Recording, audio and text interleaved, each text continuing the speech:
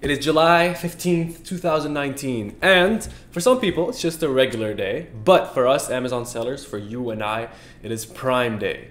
So first of all, thank you Jeff Bezos for today, because look at these numbers. So it is, what time is it? It's 2:44 p.m. on the East Coast. Already $800 in sales. Actually no, a lot more. How much is that?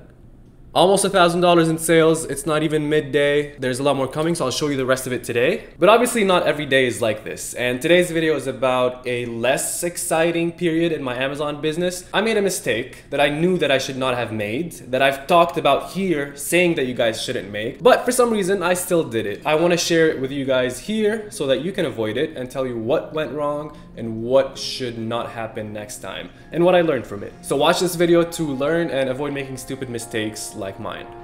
What's up, welcome back guys, Sam or Brax here, and in this video I want to show you a mistake that I did, and it's mainly about inventory management, running out of stock, cash flow issues, all these headaches that every single Amazon seller goes through. So I want to show you how I lost rank big time for the first time ever really after running out of stock. And as you can see here, it was going well and then ran out of stock, and then boom, I really had to struggle to get back up. But as you can see today, I'm number one, and I'm going to talk about how I did that today. It took a lot of work. Same thing here, that was one of my best keywords, and then boom, really took a hit. Same thing here. And I want to talk about how I created an Excel sheet like this one, and I'll explain it to you to really try to stay in stock and hopefully never have this happen again. Because you might ask, you've been selling for a while, why are you still running out of stock? Why haven't you learned your lesson? I'm asking the same question, but no, this is how it works. You order a product, and then if your lead time is long like mine is, then it's even harder. So it takes mine 30 days to manufacture, 30 days to ship by sea. So that's 60 days where you don't have a choice but to wait for the products. If you run out of stock earlier, then you run out of stock earlier, and then you take the hit, just like here. The best that you can do is before those 60 days, you need to do your calculations so that you order and hope that you get back in stock before sales speed up. So let's say you're selling and then you average around 10 sales a day. Then it's easy to know when you're gonna run out of stock, even with the 2 months of lead period. So you know that. But what usually happens is that you start doing either well or not well, or whatever you're doing at first, and then it gets better and better, and sometimes it gets a lot better, and by that time it's too late to change everything. It's like you look at the numbers and you're like, oh, I should have ordered 2 weeks ago, or I should have ordered yesterday, because of that quick jump in sales. So if that's still happening to you, I guess it's not the end of the world, and it's not a huge mistake to beat yourself up for, because it's not an easy thing to forecast. That's the word that I was looking for. But again, I've been running out of stock my whole FBA career. I've seen it happen, I've done it before, I've come back in stock, and things have been good. But this time, I messed up, I made a mistake, and I hurt my ranking even after coming back in stock. So in the past, what usually happens is that I'm selling, and then I start selling more than expected, and then I run out of stock. What I usually do is, as soon as I sell that last unit, I close the listing. And be careful, you close it, you don't delete it. So you just click on close listing, not delete listing, otherwise it's gone forever. So there's nothing really that says that closing the listing helps or not. I've just tried with and without doing it, and other people have done the same, and people have seen that closing the listing slightly helps with your keyword ranking when you come back in stock. So I usually close the listing. And then the second thing that I do that's very important that I messed up on this time is I don't slow down sales. I don't try to sell less to stay in stock. I don't ruin my conversion rates. I don't ruin my data. I keep selling. I even sometimes sell even more the last few days, and then I let it run out of stock, and then I wait for the new batch to come in. And what usually used to happen is when I used to do this, I come back in stock, and then I see my listing come up on the first page on the same keywords that it used to be on the first page for. Maybe not the same position, maybe not position 1, 2, or 3 that it used to be, but at least it's still on the first page. So that's what used to happen. But this time, for some reason, I decided to try something new. I decided to start slowing down sales. I decided to try to control how many sales I get per day so that I don't run out of stock, because I had already ordered the new batch and I was waiting for it. So I thought, you know what? if I lose my ranking, I know how to rank back, whatever, which honestly is the case. Like I lost my ranking, but now I'm back on position 1. I know how to rank back, but it costs a lot of money and it costs a lot of units to rank back. So I decided to try to test slowing down sales, because in the past, when I used to give you the advice of don't slow down sales, it was from what other people were telling me. And it's not like I'm listening to just random people. I did a video with Greg Mercer from Jungle Scout, who sees a lot of Amazon data, and he said the same thing. He said, don't hurt your conversion rate, don't slow down sales. But this time I decided to test for myself and really see what happens if I do it myself, so that I can at least say, don't do it from experience. Well, that wasn't really the only reason. The reason was to slow down sales to stay in stock. So here's what I did and what you should avoid. Number 1, I used to pause PPC whenever I get the amount of sales that I want. And that's something that I did not even mention. Messing up your PPC history data and messing up how well your PPC campaigns are doing. So every day, let's say I was aiming for 12 sales a day. Whenever I'd get 10, 11, 12, pause PPC completely, and then sales either would stop or I'd get less than usual. So what happened there was my PPC campaigns were all messed up. They would start getting some data, they'd understand what they're doing, because PPC works in a way where it looks at what's working and then it does more of that, or it's really learning as it goes. So if you're stopping it multiple times, it has to start back up and it has to start learning again. So you're messing up the flow. It sort of has to restart all over again. That was my first mistake. I was pausing PPC every day after getting the amount of sales that I wanted. Something else that I tried was I raised my prices. Now, raising your prices is not the issue in itself. The issue is when you raise your prices and you sell less. Because what happens there is you either hurt your click-through rate or your conversion rate, or both. So people see your listing and they don't click on it. That's hurting your click-through rate. Or people click on your listing and then they see someone else, another listing at the bottom that's cheaper, and they click on that, so that's hurting your conversion rate. And these two things really affect ranking. People clicking on your listing and not buying, that's horrible for your ranking. But if you raise your price and people still buy and your conversion rate's still the same, then cool, you know that you can sell at that price. And that's what used to happen in the past. I'd raise my price, it goes well, and then I keep that price forever. But this time that was way after Christmas. It was February, let me see. No, it was in May. Yeah, it was in April and May, which these months are usually less performing, or people buy less than when they used to during Christmas. So I raised my price. There weren't as many people willing to buy at that price. That hurt. One more thing that I did that hurt my ranking was I decreased the bids in my PPC campaigns. So another attempt at slowing down sales and at spending less and making a bit more money and not running out of stock before the new batch comes in was decreasing a tiny bit the bids in my campaigns. I didn't do this too much. I was just testing it. But that was another thing that I should not have done. I should have just continued with my PPC optimization the way that I usually do it, the rules that I have, whatever I usually do, and not played with the way that's working right now. So all that to say, do not slow down your sales, do not hurt your conversion rate, do not hurt your click-through rate, do not hurt your ranking, which if you hurt the ones before, you're hurting your ranking. If you're running out of stock, let everything run as it is running. Do not change anything. Do not hurt any of these. And as soon as you run out of stock, close your listing and then wait until you're back in stock. You'll see that you rank back, or you don't lose too much of your ranking. Of course, your BSR is going to be different. Your bestseller rank, that number is going to be much higher. So it's a bigger number. But I'm talking about keyword ranking, the positions on specific keywords. That is what you want to preserve, because that number doesn't matter. If that number is 1 million, which it's not going to be if you're ranking well, but if that number is high, but you're on page 1 for important keywords, that's what really matters, because customers are buying from these pages, from these keywords. Let's do another quick update on the sales. Again, today is Prime Day. It is one of the best days of the year, and it's like Christmas, but in July.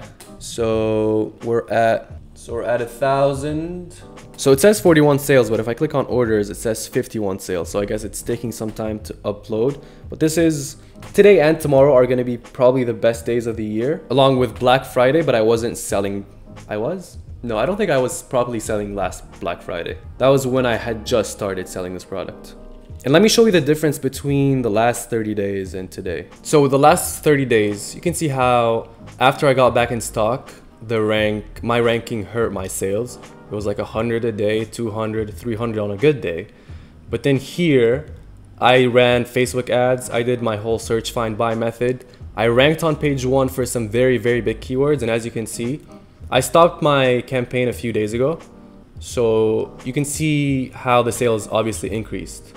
And then today, compared to everything else, it's only like what, 3 p.m.? What time is it? 4 p.m. almost. And we're at $1,000. So I think in the next 2 days, we're gonna do $3,000, maybe $3,000, I'd say, $4,000. And it's gonna be huge. Also, today's sales are hugely affected by the Prime Day coupon, which that's something that I think it's new. I've never seen it before. Amazon gave us the option to put a Prime coupon, which is specific for Prime buyers, which is smart of them. It's like if you don't have a Prime account, you can't use this coupon. So now people want to get the Prime account. And for some reason, I'm looking at my keywords now. I'm like the only one that has it for this product, for my product. So now, if you're a customer looking to buy products that are on discount specifically for Prime Day, if you click on that Prime coupon, or if you search with the Prime category or the Prime filter, and you search my product, I'm like the first one that shows up, even though there's thousands and thousands of other competitors. I'm like the first one that shows up. And then if you look here, let me zoom in. This is like a 24,000 search volume. Today, only today, because of what's going on today, it took me from position 8 to position 1. So on that keyword, I'm selling the best. That's what this is telling you. On that big keyword, no one's beating me with the sales today. And that's really today because of the Prime discount. By the way, guys, this is a keyword tracker tool that comes with Helium 10. You have to track your keywords. If you're serious about selling on Amazon, you have to know where you're ranking and where Amazon is putting you organically and where you want to target and move up in positions. So get Helium 10. I have a 7-day free trial for you guys. You can try it for 7 days and then cancel if you don't like it. It's code Brax50 with a link in the description below. So check it out, get it, use it. You have to take advantage of a tool like this. All right, so now let's talk about my Excel sheet that I wanted to show you and how I've been forecasting the whole cash flow, running out of stock, reordering, all that stuff. So these are numbers, these are made up numbers, but this is how I personally use this, and you can create something like this pretty easily. The first thing that I put in is how many days I want to be in sales. Or in other words, if I get my stock today, if I get my products today into Amazon, how many days do I want to be selling before I have to reorder? Right? So how many days where I don't have to talk to my supplier at all? So let's say it's 45, and then you put in your current average daily sales. And that's the hard one, because the first week when you're selling it could be 5, and then it becomes 7, and then it becomes 10. And that's what changes when you have to reorder. And then your projected average daily sales. I put this because when I want to reorder, I'm assuming that with the next batch, since I have more products, I can give more away to rank better, which means that I can sell more every day. And my goal is to get to like 25 sales a day with this product. Right now, it went from 2 to 3 after I lost ranking and came back in stock. Right now it's at 10, 14, but these days, you know, there's Prime Day, there's a few things here and there, so it's not accurate exactly what the average is. But it's getting higher and higher. So you choose how many days you want to stay in sales. And you can see the equations here if you want to copy them. And then you choose what you want to be selling, ideally. So then it tells you how many units you need to order, when you need to order. So when I have 612 units left in stock in Amazon, with Amazon, I need to contact my supplier and get things moving. And that is 51 times the average sales per day. And 51 is 30 days where I have to manufacture the product. And that number here is how many units you need to have before your next batch comes in. In other words, if it takes me 30 days to manufacture the product, and then let's say 2 weeks for the air portion to come in, because I split it between air and sea, then 51, that's 30 days plus 2 weeks or 3 weeks, whoops. 30 days plus 2 weeks plus some buffer time. Then in that time where I'm waiting for the stock to come in, I need to have 612 units in stock to be selling so that I don't run out of stock. And as you see, there's a buffer time just so that I don't run out of stock. Yet you still do. So you see, it's not that easy. Units by air, that's 20 days, which is 20 days between getting the air units and getting the sea units. That time difference, I need to have units in stock, and that's 240 units. Ideally, I'd love to do only C. I'll probably get to that point soon, but at this point, when we're rushing things, when we're still getting used to the average isn't even accurate, it's not even stable enough, I'm still doing air and C. And then units by C is just the difference. Also, the 2,000 units, that's gonna be the new batch that I get, and that's gonna cover 45 days of selling, which is this, so D6, plus 60 days of lead time before I have to reorder again. And that's 30 days of manufacturing, 30 days of C shipping, times the average daily sales that I'm projecting to be doing later. As you can see in this one, I don't factor in air shipping. You could, but like I said, ideally I just want to do C, so this would ideally be the number. Now this is for how much to order, but the problem with running out of stock isn't only about how much to order, but it's also, do I have the money to order? So that's what this is for right here. So I realized that you might need 14,000 to order this batch, but you don't need it all at once, right? The upfront cost, if I talk to my supplier today, I need to spend only 30% of whatever my supplier needs. So that's the upfront cost. So if I'm doing my math and I look at this and I'm like, okay, we need to reorder in 30 days. Am I gonna have $3,000 only? That's gonna be enough. I'm gonna have it, cool, I can reorder. And then 30 days after that, when I need to pay the 70%, that's how much I need to pay, which is 70% to my supplier, plus air shipping, because you do air shipping as soon as it's done, plus G15 is inspection. So you do inspection at the 30-day mark once everything's been manufactured. And then the last thing is my C shipping. I pay it when it gets to Amazon, which is 60 days from day 0. As you can see, $14,000 are not paid up front, so I don't have to have that much in the bank when I reorder. I just have to have $3,000 and obviously know that I'm getting that money later. If I'm selling well on Amazon, if everything's going well, you can even see what's coming later on Amazon. I need to have that much. Now, even better, you can put that $3,000 on a credit card, get the points that you're gonna get, go travel for free later, but put it on a credit card, and then you can pay it 30 to 50 days later, depending on your bank and your credit card.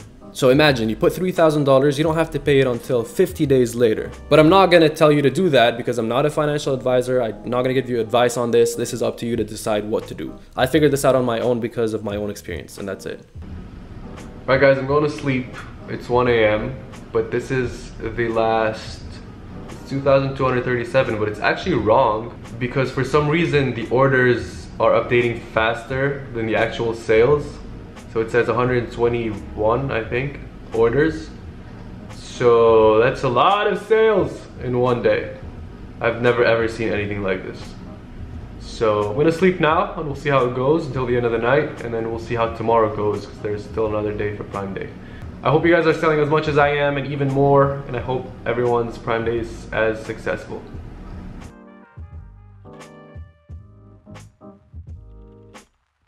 If you like this video, please click the thumbs up. I hope you enjoyed it. I hope you learned a few things about what not to do. Learn this from my experience so that you don't have to experience it yourself. And if you want to see more videos like this, subscribe and click on the bell to get notified when I post. So this was about how I lost ranking. If you want to see how I gained ranking, how I relaunched my product and got to that position #1, click here to watch that video. I explain my methods of how I rank and how I confidently rank for any keyword with any search volume. Click right here to watch it, and I'll see you guys there. Peace. What we want to do is we want to focus on 2 things. Number 1 are full price purchases. Number 2 are search, find, and buy.